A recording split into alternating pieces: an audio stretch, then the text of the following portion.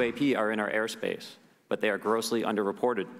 These sightings are not rare or isolated, they are routine. I was informed in the course of my official duties of a multi-decade UAP crash retrieval and reverse engineering program. The technology that we faced was far superior than anything that we had. And that is the Hot Topic Buzz. Witnesses testified in front of the House Oversight Committee yesterday on alleged government secrecy surrounding the existence of unidentified flying objects, UFOs. Whistleblower David Grush claiming staffers have been silenced to keep non-human technology a secret. Watch. I do have knowledge of active planned reprisal activity against myself and other colleagues. There were certain colleagues of mine that were brutally administratively attacked. I call it administrative terrorism. That's their quiver, their tool in the toolbox to silence people.